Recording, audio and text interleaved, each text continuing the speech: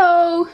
It's Natalie Elphinstone here. Today I want to show you a few ideas on how you can use the Silkscreen that comes in the Whitman add-on. Now this is obviously a new and exclusive product from Studio Calico and I'm so excited about it. I love the fact that Studio Calico keeps giving us these amazing new products that nobody else has thought of yet. And I just was going to run you through a few ideas. So the first thing you need to know is the idea of the Silkscreen is that it comes on this backing. It's quite sticky on the back, which means that when you put it down on your surface, and today I'm going to just be working on one of the Calico bags that in fact your add-on might have come in, it sticks to the surface. And the beauty of that is that then when you put your paint or your ink or your spray on it, it shouldn't seep around the edges like sometimes a stencil does. Now in your add-on you also got a tube of the Colour Theory paint, the Orange County paint, and this is of course one of the ways you can use your Silkscreen. So all you need to do is just pop a little bit up the top. We'll see if that's going to be enough. Grab something with a flat surface. I'm just going to be using an old credit card. And it's simply a matter of dragging it down. Now, obviously that was nowhere near enough. So let's put a bit more on. Better. And it doesn't need to be perfect. I think sometimes when you get that imperfect look, it adds to the artisticness of it, if you like. Maybe just a touch more.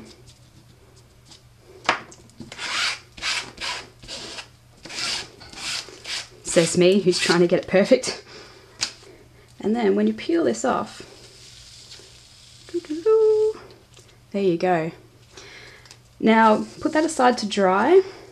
To clean it, all I do is just pop it back down on my backing paper, I use a baby wipe, and it will just come right off. Okay, quite easy, and we might need to just clean the back of it.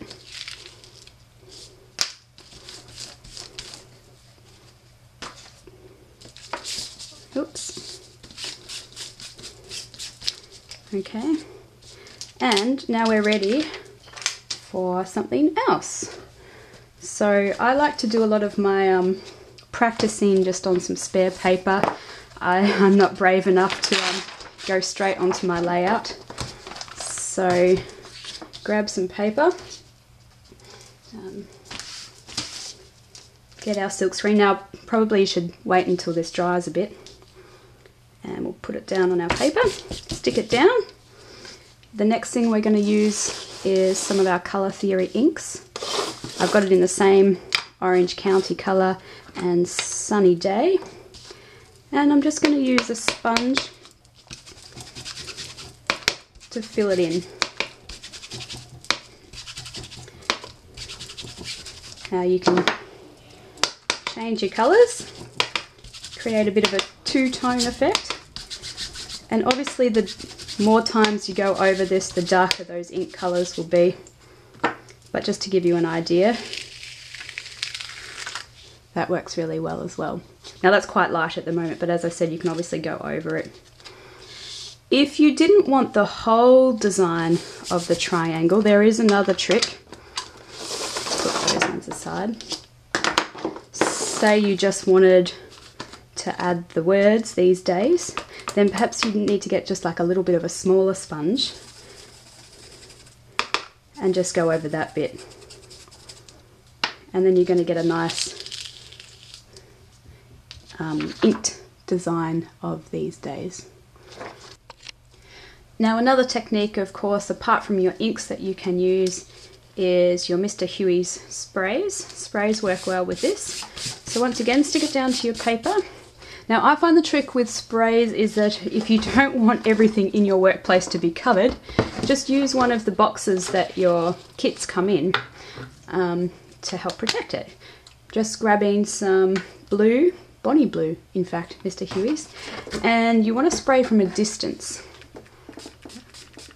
So you can see that this will go everywhere, hence the box. And if you spray from a distance, it gives the more sort of lighter, even coverage rather than the big spots, if you like.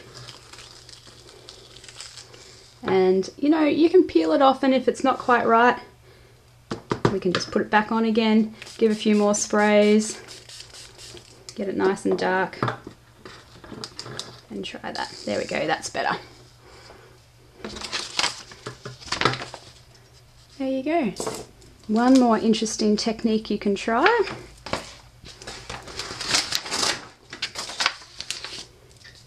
is a glitter technique. So I'm going to stick this down again. I'm going to grab just some craft glue, some white glue, and a little bit like our paint technique, I'm going to squirt the glue at the top. Use my flat surface, my credit card, to drag the glue down. And again, just because I can't really see if we've got good coverage or not, and I don't want to risk it, we'll put a bit more on.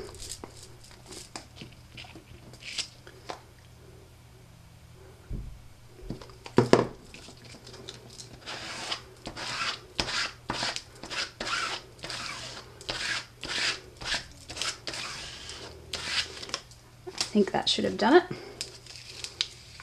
Peel this off. And we're going to sprinkle it with some purple glitter.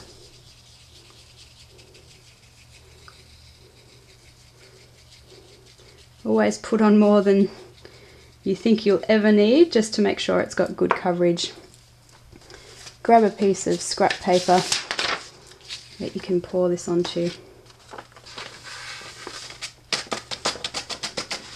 And there you go, a glittery banner.